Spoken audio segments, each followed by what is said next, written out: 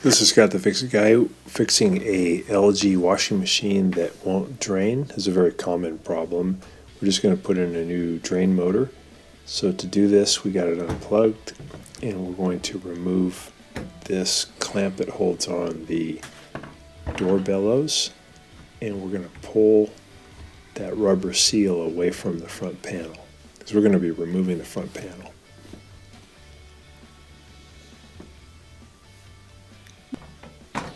Next thing, we pull off this little plastic cover and we're going to remove this Phillips head screw that's in front of the drain.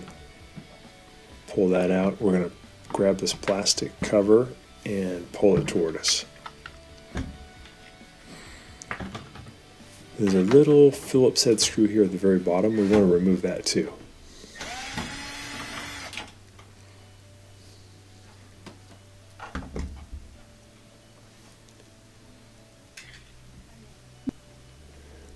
We're going to spray some Windex in front of the rubber feet of the washing machine to help break the friction on the floor. And then we'll reach inside with the door open and pull a little bit on the right, a little bit on the left to break the inertia. So we want to pull the machine toward us enough so we can get somewhat behind the machine to undo a couple of screws. So in this case, I'm just getting it maybe a foot or two out of the cabinet. And then I'll use a Phillips head screwdriver to remove two Phillips head screws on the back right and back left hand corner, and that'll let me remove the upper panel. Once I get those screws off, I'll push the panel back by about an inch and then lift it off. So just pulled out the detergent drawer, and then I'm going to remove a couple of Phillips head screws that hold on the control panel, one in the upper right hand corner in the back, a little tiny screw, and then two about 1-inch screws on the left side of the panel that are right behind the detergent drawer. These are longer and also stainless steel screws, so I want to kind of keep track of those. Make sure those are the ones that go in when you put it back together. So the owner of this one said that it had actually failed only at the 2-year mark, which is pretty early, but it seems like around 5 years these pumps fail and the impeller kind of breaks loose of the shaft and you just have to put on a new one. They only cost about maybe 25 bucks from Amazon. So I'm pulling off the control panel, and then I can remove this set of, I think it's 5 screws here, 5 or 6 screws that are holding on the top of the front panel. These are just Phillips head screws.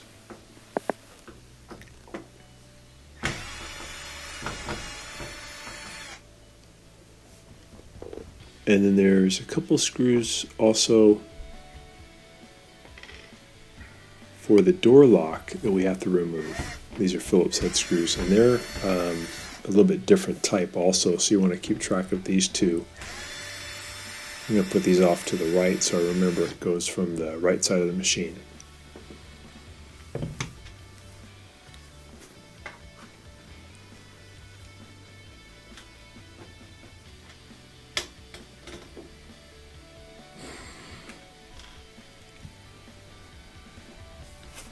And we're making sure that the boot seal is removed from the front of the front panel, and there's just a few more screws we'll remove here at the top left hand side, and then we can just pull the front panel toward us at about 45 degrees, and then we can lift it off of the 2 bottom clips that are holding it on at the bottom.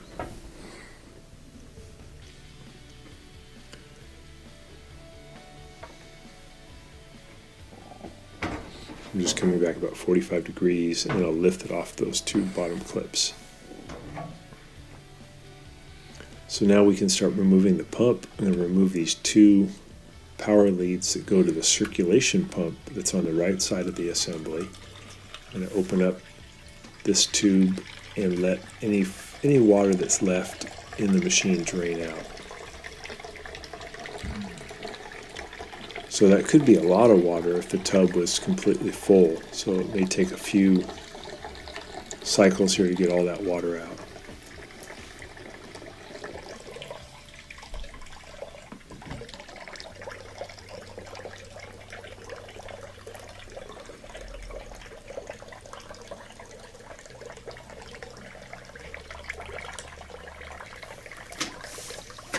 There we go. Looks like we got it all.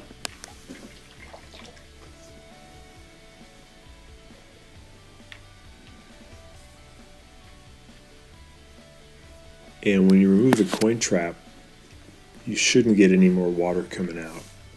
The coin trap looks good too. There's nothing caught in there.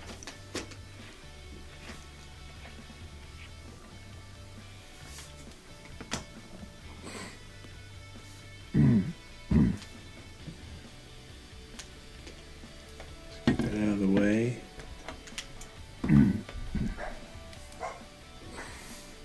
And then I'm going to use my pliers to press in on these hose clamps and lift these two tubes off of the circulation pump. I'm going to kind of keep track of which one's which. There's one marked with red and one marked with blue, and the red one goes towards you, toward the front, and the blue one goes in the back. So we got those two off. We're going to now remove this green hose, which is the drain hose that takes the water away from the machine. And then there's a big black hose behind the drain that's bringing water from the tub to the drain, and that's a bigger one with a bigger hose clamp. You can even maybe use your fingers to pull that one off. So now we're going to use a 10mm ratchet to remove 3 screws that are holding the pump assembly down. There's 2 in the front, and then there's 1 behind the pump, and they're all 3 10mm. I'm using this angle tool that makes it a little bit easier. So I get that one in the back. So we've removed 4 hoses, and we've removed 2 power connectors so far, and 3 10mm bolts. We're almost totally disconnected. There's 2 more power leads that go to the drain pump here on the left-hand side. So we're going to pull the drain pump away a little bit to have better access. We're going to wiggle those 2 off, and then we're completely disconnected.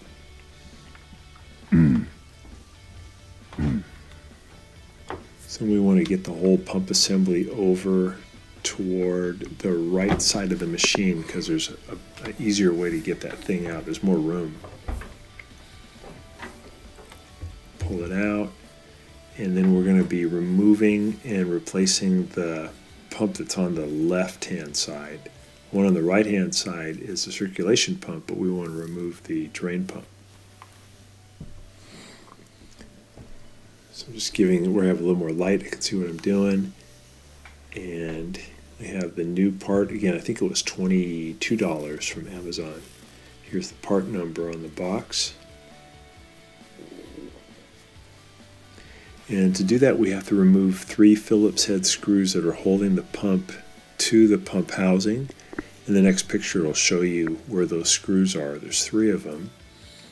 And just kind of take your time and remember where they go on the new pump. And then push that against, put the new motor against the new pump and get those screws, all 3 screws down there really tight. Once you have them tight, you can reinstall the drain pump, and we're just putting the front cover now back on. So I got it on the bottom clips, and I'm going to push it up against the machine, and then I'll add those screws at the top that hold it on.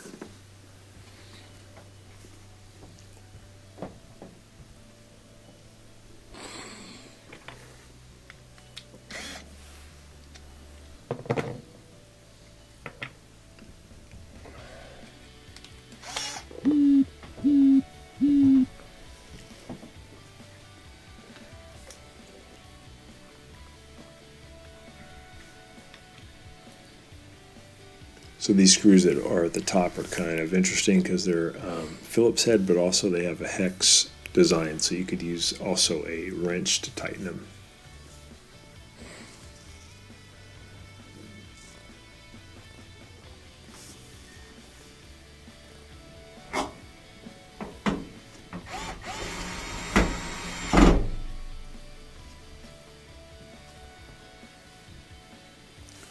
So once we get all those in, we'll go ahead and put the control panel back into position, and we'll put the screws on the back, put the detergent drawer back in. We'll put the top back on and then slide it toward us to lock it in.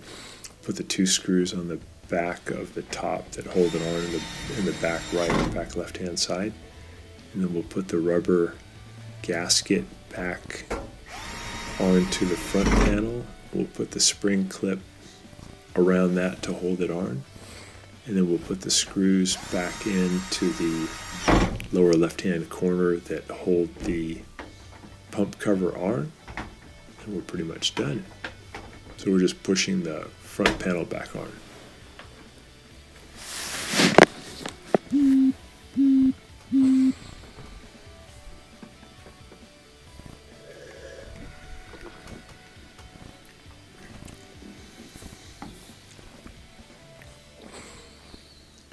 And we're putting those longer screws in that hold on the panel behind the detergent drawer. They're stainless steel, probably about 1 inch long.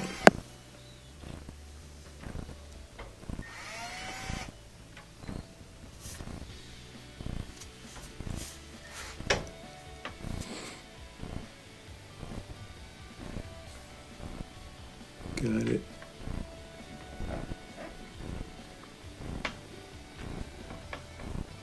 Making sure that sits down nice and flat.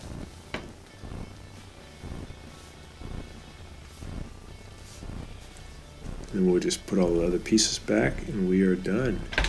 So I hope this has been helpful to you, and please subscribe to our channel when you get a chance. Thanks for watching.